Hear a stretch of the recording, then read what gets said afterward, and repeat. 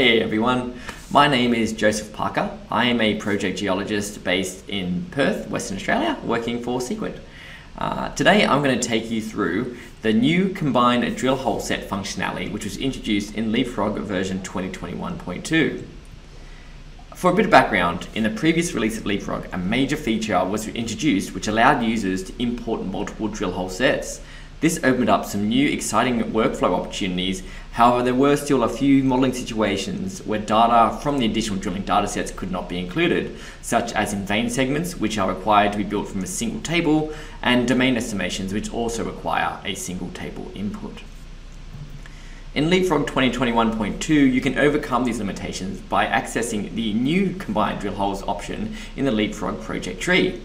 Any drill hole sets can be combined, with the user specifying which tables to combine, which value or category fields to map together, and the priority order in which to combine them. So let me show you how it works in Leapfrog 2021.2. Alrighty, so we've got loaded up the Marlin dataset, and inside the Marlin dataset we have two drill hole sets imported in. So we've got the diamond drill holes up here on the top and the underground channel samples over here as two separate datasets. Expand that out, we've got our GC assay, we've got some gold assays there, let's have a look at those. So we've got a bunch of gold assays all there, and in the diamond drill hole dataset, Marlin DH assay, we'll bring that in as well, and there we go, we've got our underground diamond drilling. So what I want to do is combine these two separate tables into a combined table so that I can build a mineralized load model from the combined data. So to make that combined table, we'll go up to the drill hole data folder and right click. I'm going to use new combined drill holes and interval values. We'll call it combined drill holes.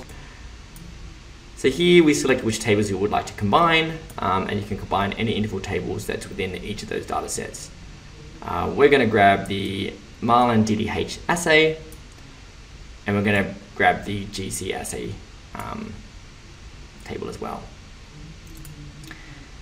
As you can see, Leapfrog will automatically identify the columns which both share the same name for each dataset. So we've got AGPPM as the combined column header, which is identified from the AGPPM in the channel samples and the AGPPM in the drill hole, diamond drill holes. And the same thing is true for the gold. You can add and remove columns by simply clicking on them and using the minus or the plus button to remove or to add additional columns back in. There we go, we'll just put that silver back in. You can also adjust the priority in which one table takes priority in the merge of the other. So if I click on this diamond drill hole one here on the right hand side, I can use the up and down arrows to increase the table priority or decrease the table priority in an effort to resolve any conflicts in spatial data. For me, I'm going to have the diamond drill holes take priority over the top of the underground channel samples. You can choose a name down here. I'm going to leave it as Marlin. No, we'll call it Marlin assay actually.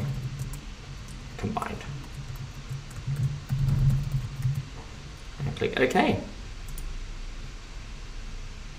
Leapfrog will process those changes, and once it's ready, if we expand out the combined drill holes table down here in your project tree, we'll see that we have the Marlin assay combined table, which we just made, and it's got a combination of the Marlin DDH assay and the GC assays, which are hyperlinked, so they all link together back up to your drilling, your diamond drilling, and back up to your channel samples. And then we've got those columns that we brought in, so we've got the AGPPM and the AUPPM.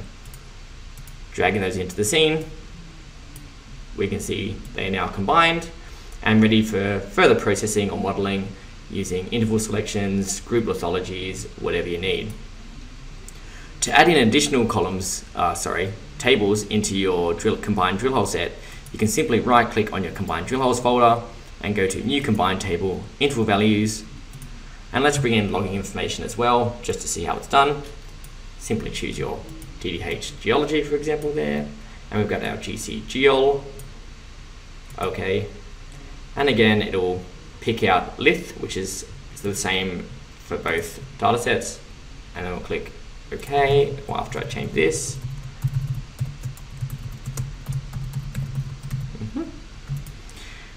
There we go. And in your combined drill holes, you'll now see you have an additional column there called Marlin Geology Combined, and again, hyperlink together, and you can bring that in and display by your lithologies. So there you go, combined drill hole datasets. So feel free to jump on to www.seequent.com to download the new Leapfrog 2021.2 version. And if you need any assistance with your projects or the new functionality, always feel free to reach out to us at support@seequent.com and we'll be happy to help. So, happy modeling.